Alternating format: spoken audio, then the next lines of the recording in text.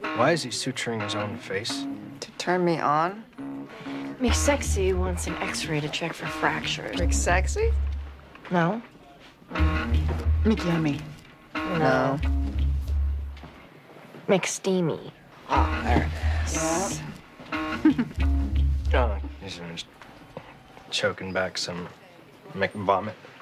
Those McLabels, they've been echoing throughout the halls of Seattle Grace for a while now.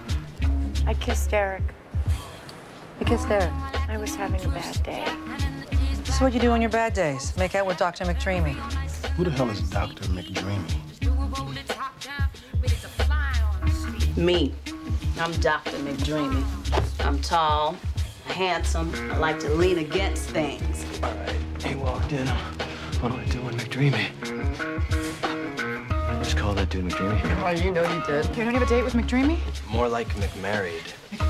She's got my McDreamy. And my McDog. She's got my McLife. Wait, what is it? What do you guys call him? McDreamy. God, does that embarrass him? Oh, wait.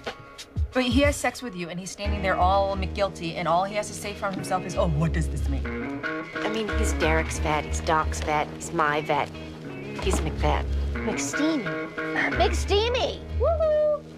McSteamy, right? Is that what you're calling me now, McSteamy? Yeah, but I don't think you're supposed to know that. What's wrong with me? Well, you haven't told McDreamy that you don't McVet.